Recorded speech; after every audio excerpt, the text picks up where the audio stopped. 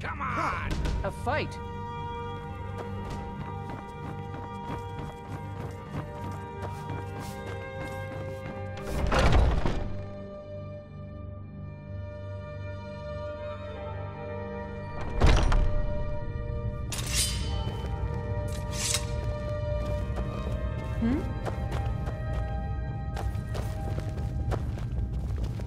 Ah, fresh blood. Hope you know how to handle yourself. But I still hear the call of the blood. A stranger comes to our hall. Would you now? Here, let me have a look at you. Yes, perhaps. A certain strength of spirit. Master, you're not truly considering accepting her. I am nobody's master, Vilkas. And last I checked, we had some empty beds in Jorrvaskr for those with a fire burning in their hearts. Apologies. But perhaps this isn't the time.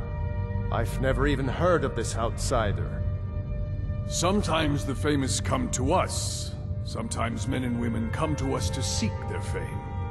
It makes no difference. What matters is their heart. And their arm. Of course. How are you in battle, girl? That may be so. This is Vilkas. He will test your arm. Vilkas, take her out to the yard and see what she can do. Aye.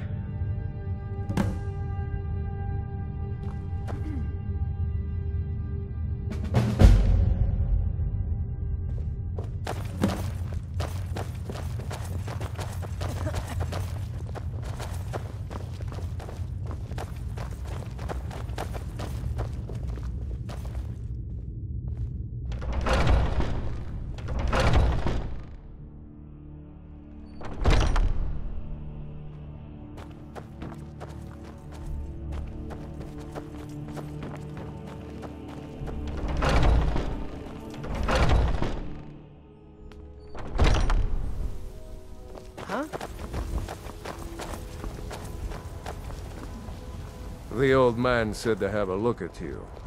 So, let's do this. Just have a few swings at me so I can see your form. Don't worry, I can take it. You're mine! Pretty good arm you have there. Not bad. Next time won't be so easy. You might just make it. But for now, you're still a whelp to us, Big Blood. So you do what we tell you. Here's my sword.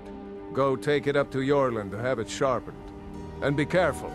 It's probably worth more than you are.